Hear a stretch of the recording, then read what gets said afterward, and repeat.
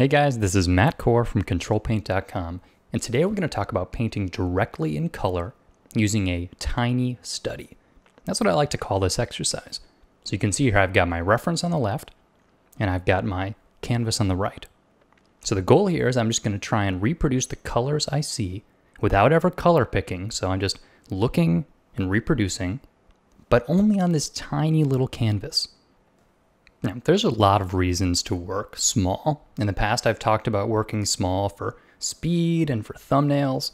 Well, the reason we're working small this time is because it stops you from getting bogged down with details. What I'm working on here is color. I want to observe what I'm seeing and paint it on the canvas. I'm not trying to make a beautiful reproduction of this photograph. All I'm trying to do is think about the colors that are represented in the scene.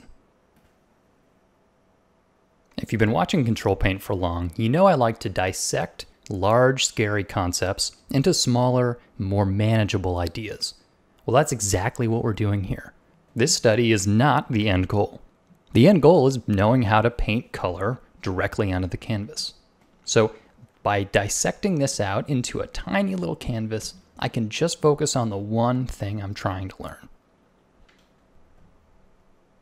And from a technical standpoint, I'm doing all the things I normally do. I'm using temp layers, so you can see my layer stack is growing as I work. I'm using the eraser just as much as I'm using the brush.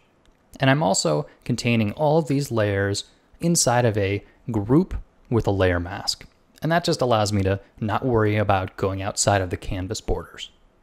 But really, none of that technical stuff matters. You could be doing this with acrylic paints and traditional canvas. The important part is that I'm trying to look at those colors and paint them into my image. And this is harder than it seems. And truthfully, it's difficult to explain exactly what I'm doing here. This is one of those practice a lot and you'll get better at it sort of ideas. I can say though that a lot of the color picking I'm doing is relative. So once I get a couple colors down on the canvas that are pretty close, then I'll start doing darker and lighter versions of those colors, or changing the hue a little bit. So you'll see me opening the color picker and moving it just a tiny bit. That's sort of a relative color move. So there I change the hue a lot, but only change the value and the saturation a tiny bit.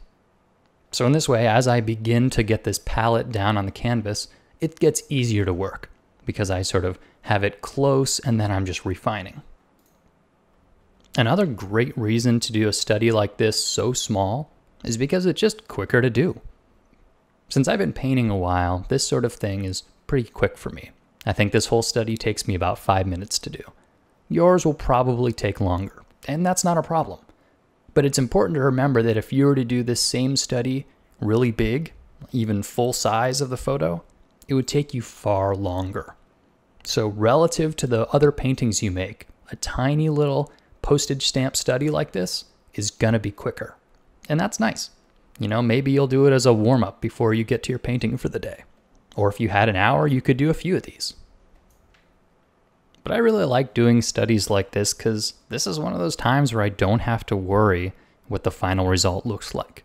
I'm not trying to make it look like the photo. I'm just trying to make the colors like the photo. And it's really interesting, once you start doing these, you learn something.